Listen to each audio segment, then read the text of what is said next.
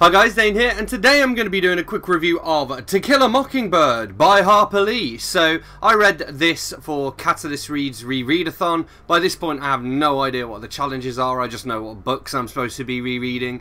This is probably one of my most reread books of all. I reckon I've read it between 6 and 8 times, something like that. I actually don't remember when I first read it, but I don't think it was for school. I think I picked it up off my own back, and then maybe we did it at school. I don't really remember. This time I listened to it via an audiobook. I actually started listening to it with Becca, but then she basically didn't want to listen to the rest of the audiobook.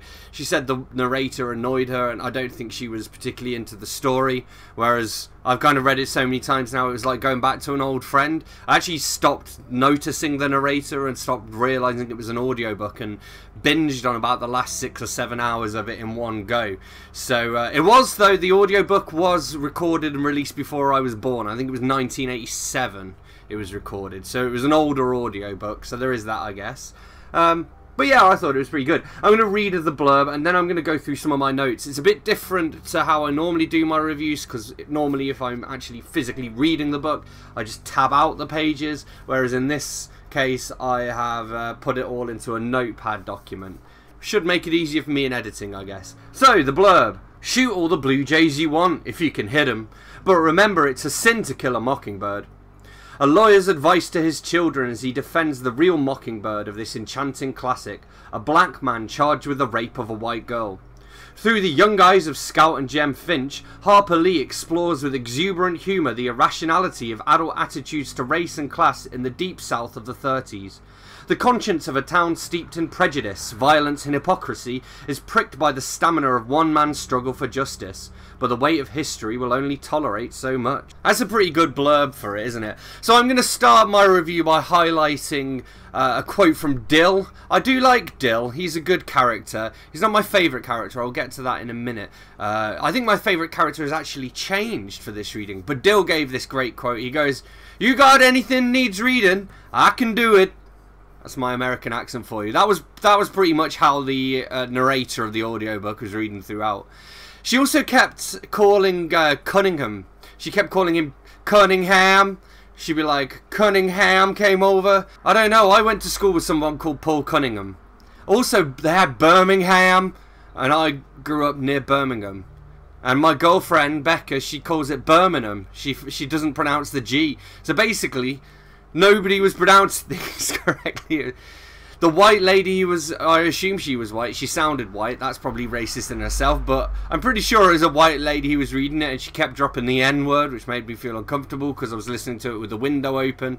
It was actually interesting listening to this in July during a heat wave in the UK, because it felt more like, you know, I was there in whatever, Macon County or whatever the setting of it was. I liked how it talked how they kind of dumbed down primary school, and Scout was getting frustrated with what she was being told she was allowed to learn versus what she was ready to learn, you know. Because I remember, for example, in primary school getting annoyed because they told me I couldn't read properly because I pronounced letters like A, B, C, D. Even said H because I couldn't say H, because if I said H, my grandparents, who were English teachers, would tell me off and tell me to pronounce it H. And then I went to school, and then suddenly they're saying it's A, B, K. You know, H became H. And it was just really weird, and they treated me like I was dumb for not knowing the phonics or whatever. And it's like, well, no, I just got taught how to read, mate. Ugh. One part that I did like, I loved that Boo Radley folded up Jem's clothes when he left them behind. They were running away from the Radley house, and Jem, I think it was his pants, which for us British folk, pants or underwear. He meant his trousers. He left his trousers on the fence, and then he went back to get it, and Boo Radley had like stitched them together and folded them back up. Another great quote was when Scout was going, "The world's ending, Atticus, please do something." And then he was like, "No, it's not. It's snowing." I don't know why Atticus sounds like Alec Guinness there, but apparently he does. And then, who is it? One of the characters, I didn't write down who it said. One of the characters said, "Boys don't cook," which I have been getting really into cooking recently. I appreciate, by the way, this is probably going off at a tangent here, but my reviews aren't necessarily like objective reviews of the text or whatever. It's more me highlighting the bits of it that resonated with me and that I thought were particularly powerful or well written or relatable to or not relatable to or whatever. What else do we got? Oh, the rabid dog that Atticus takes down. I really like that element of Atticus's character, actually, that he used to be like a champion shot, but he doesn't want to take lives, and this relates back to the quote, you know, it's a sin to kill a mockingbird. He thinks it's a sin to kill anything, really, without a just reason to. And obviously he does have a reason to kill the dog, and so he does, he shoots it. But that was sad as well, because I like dogs. It also gave me vibes of Cujo by Stephen King as well. Another scene that I really liked and that I hadn't really appreciated before, I don't think, is when Scout and Jem go along with Calpurnia to the black church and the white kids aren't welcome there. There's this, you know, them versus us mentality, and it's this, you know, I can't blame, or you can't blame as the reader, the black folk for not welcoming Scout and Jem to their church when, you know, you see what's happening to the black people in the knoll. There is still very much a time of segregation, and in the black people, in the case of the black people and their church, it's not that they don't want to be welcoming, it's a self-preservation thing, you know. Calpurnia as well is described as not looking her age, and she says in the novel coloured folk don't show their age so much, which reminded me of black don't crack, which is apparently a saying. I learned that from BuzzFeed, so, you know, although it does hold true, according to the BuzzFeed video, so, you know. But this is when I realised that Calpurnia, for me, is an underrated character. I like the way that she acted differently around the black people than she did when she's working for Atticus. I've got another note down here saying Cunningham, not Cunningham. That's twice I noted that down, so that must have grated on me enough that it was, you know, worth noting for me. But at the same time, I think it's true to the way the people in the novel speak. It's just alien to my ears, you know. There is a part as well which I've picked up on more this read in terms of the people of the town. The reason that they're against Atticus defending a black man isn't just because he was assigned to defend him, but because he wants to defend him too. He's not just throwing the fight, he's displaying integrity, he's doing everything he can to make sure that justice is served, you know. He's just doing his job, basically, and, you know, he gets looked down upon because of it. We have a moment which I think is quite telling of Miss Mayella when she thinks in the courtroom, she thinks that Atticus is being sassy or sarcastic when he calls her ma'am or Miss Mayella, and the reason that he does that is because he's being courteous, but she thinks he's being sarcastic because she's never experienced that before.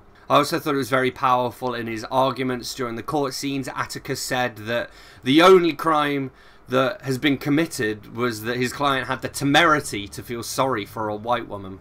I took more of a feminist message from it this time as well. I've usually just focused on the race side of things, but obviously it does have a lot to say about feminism, particularly in the way that Scout is treated by her relatives, who are saying, you know, you need to dress like a real girl, and then she asks Atticus if the way she dresses and acts bothers him, and he's like, doesn't bother me.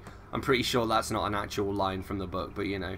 It also has a lot to say about childhood and just the nature of people in general. It's not just a race book, it's a life book.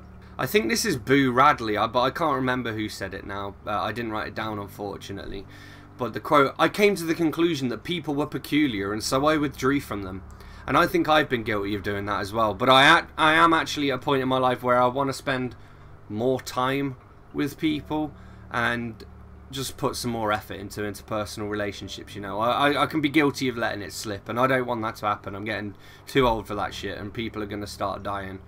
So, you know, live every day as if it's your last. Alright, and one final quote, which is Scout talking to Jem about, like, Hitler and the war and things on the radio and that kind of stuff. And she goes, Jem, how can you hate Hitler so bad and then be so ugly about the folks at home?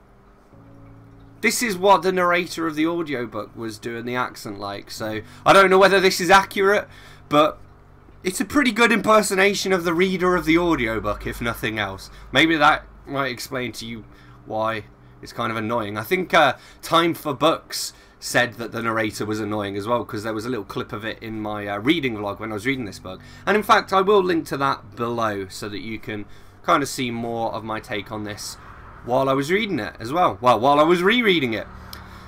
But yeah, all in all, I mean, it's a classic. I love To Kill a Mockingbird. I love the film with Gregory Peck in it as well.